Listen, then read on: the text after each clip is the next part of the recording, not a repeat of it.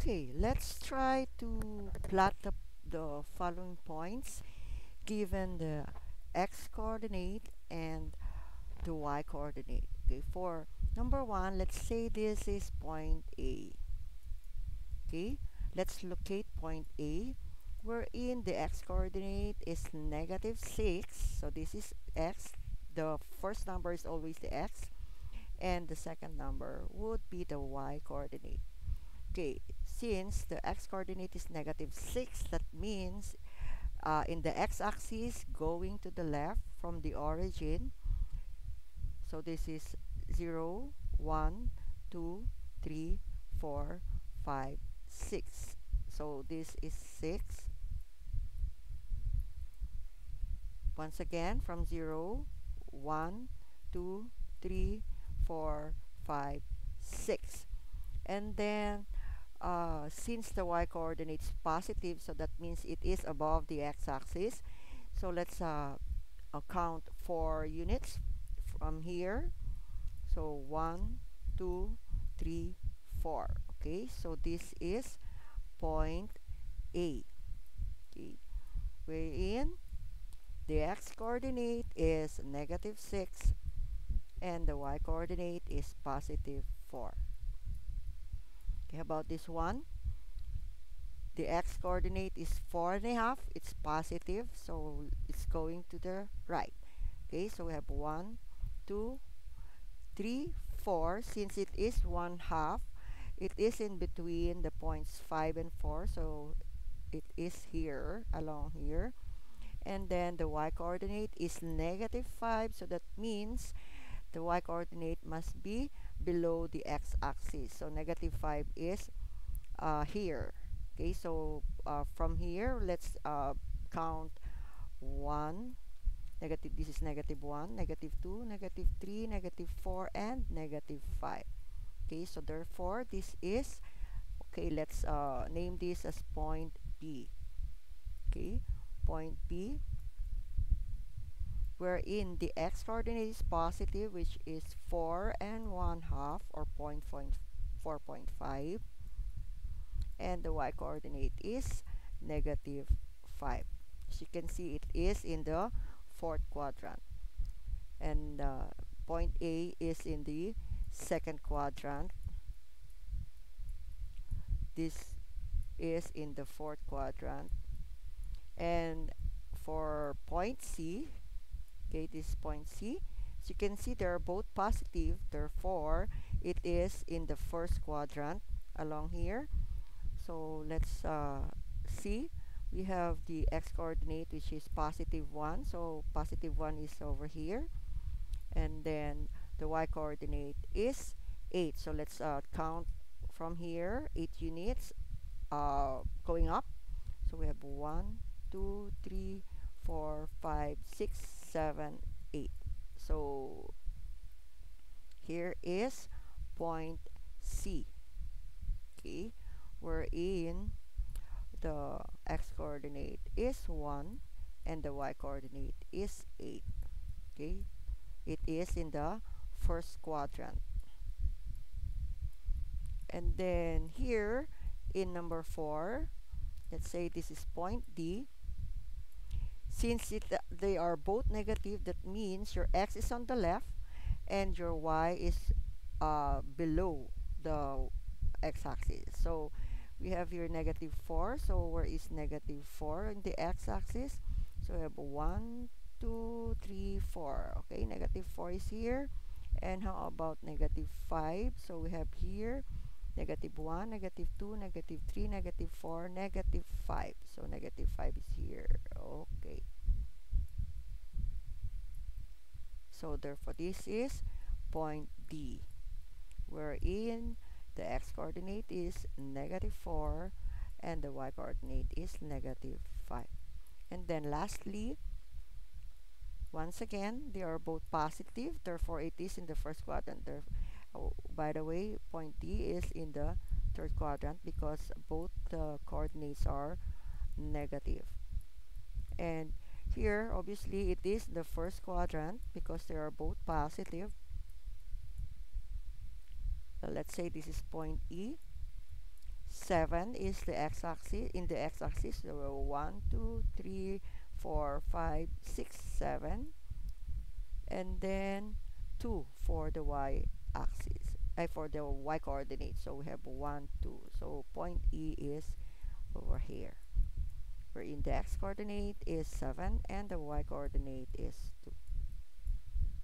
Okay, so how about if you were given the point and then you have to identify the location of this point. Like for example, so we have point M, point A, point T, and point H. So let's start with point M first.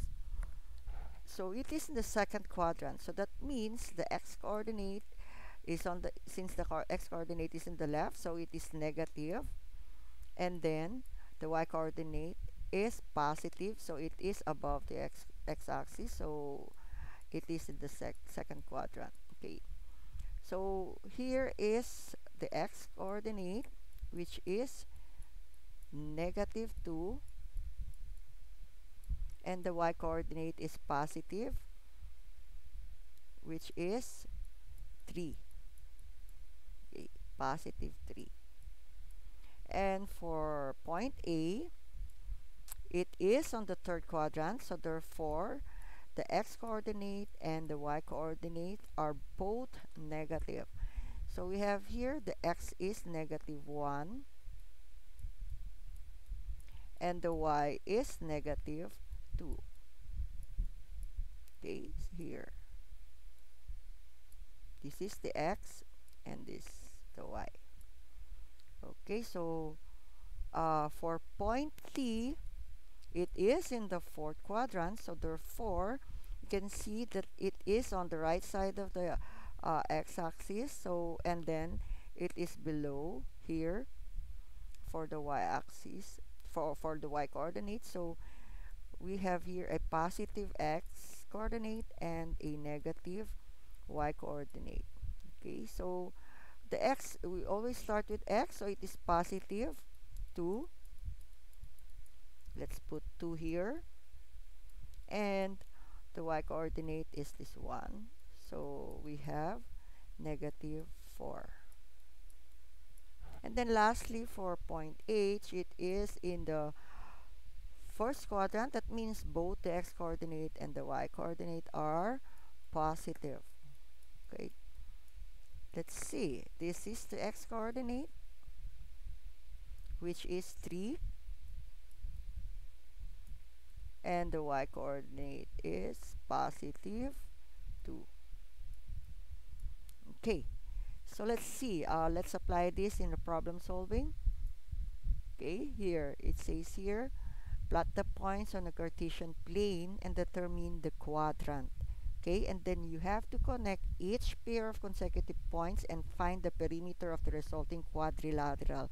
It has 4 points here, point L, point O, point V, and point E. So there are 4 vertices. That means we're going to form a quadrilateral. Quadrilateral has 4 vertices. Okay, so let's try to locate L, which has a coordinate of 3 and 4. That means it is in the first quadrant. So this is L. Okay, wherein the x coordinate is 3 here, and the y coordinate is positive 4.